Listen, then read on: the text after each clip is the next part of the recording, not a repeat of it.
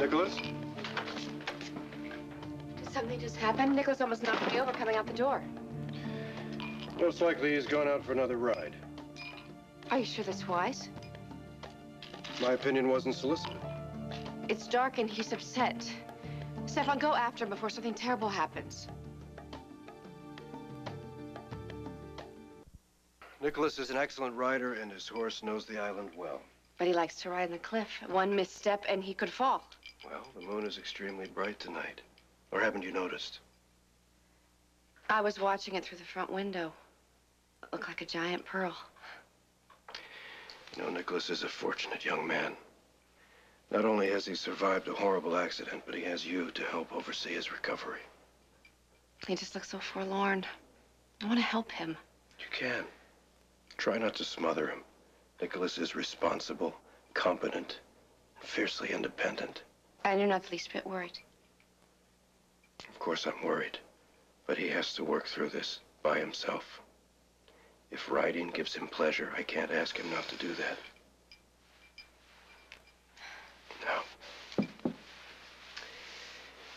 I am hoping to see you later this evening. I'll be home all night. Just follow the underground tunnel.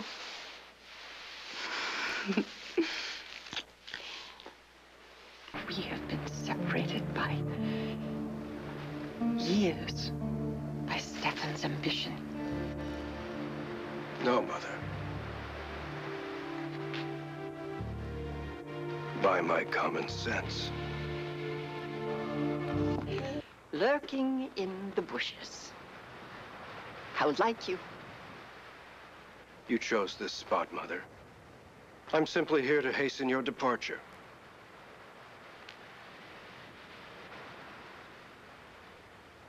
Go back to the house, Nicholas. I don't intend to eat with her, so I'm not in any danger.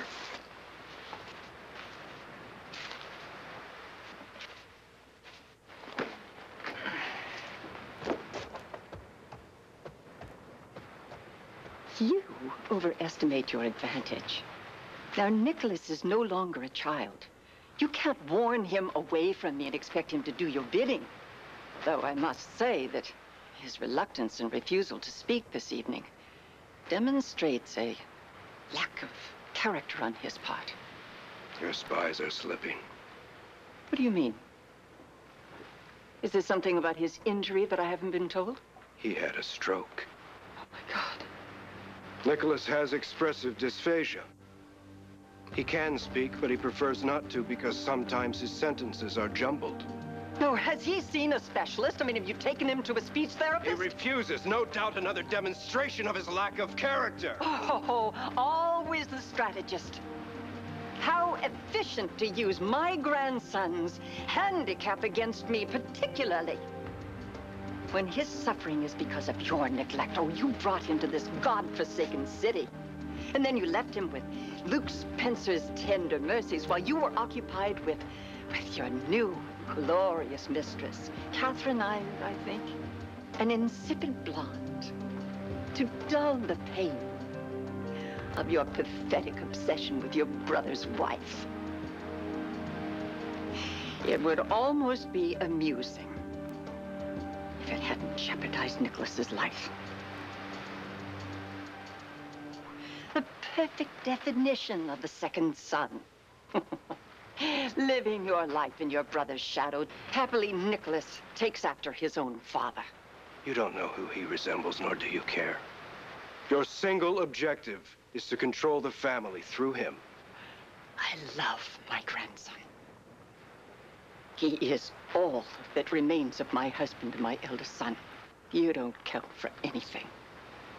And your sister for even less. Oh, yes, it's true. Alexis is your sister. Mikos's bastard daughter, Natasha. I know. I wasn't surprised that you validated her story. You always had a soft spot for Alexis. How else could she have deceived you so completely? I'm sorry, but I would love to have seen you, convinced that your blonde trollop was actually a Cassadine. Couldn't you see, even with Alexis's fabricated evidence, that this story wasn't true? Catherine Bell is as common as ditch water. But then again, one could say so is Stavros's wife, Laura. In fact, your taste in women is remarkably consistent. So is your method of attack, Mother.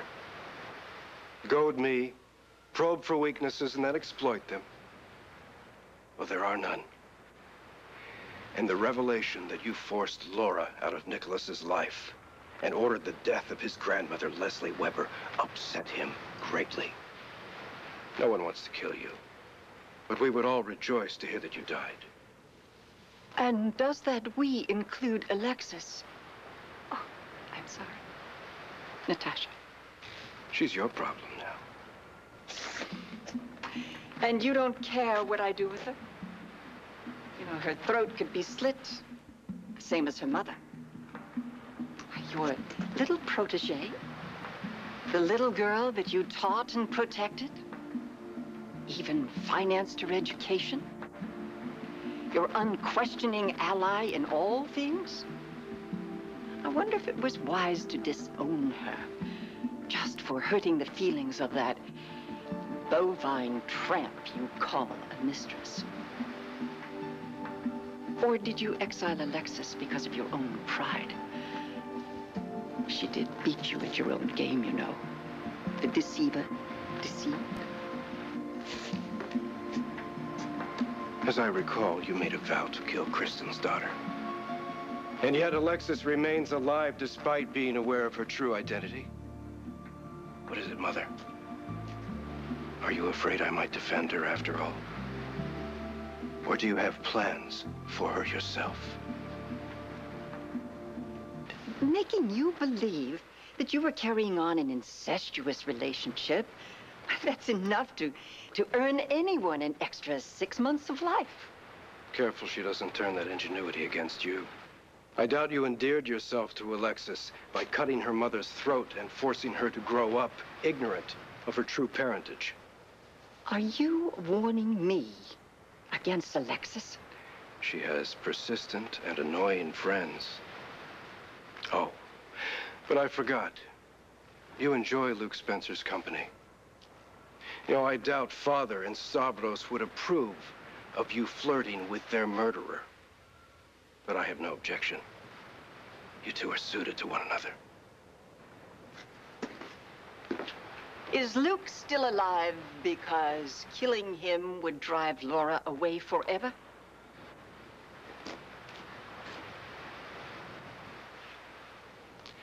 He's alive because there's a chance he just might kill you for me. Now you stay away from Nicholas and Catherine. If any harm should come to either one of them, I will not wait for Spencer to end your life. I'm not the least bit interested in your mistress. But Nicholas is the heir, and you won't keep me from him. I already have. Good night, Mother. Oh. Don't try to shoot me in the back. There's a gunman on the parapet with a rifle trained at your heart. I suppose I should say chest.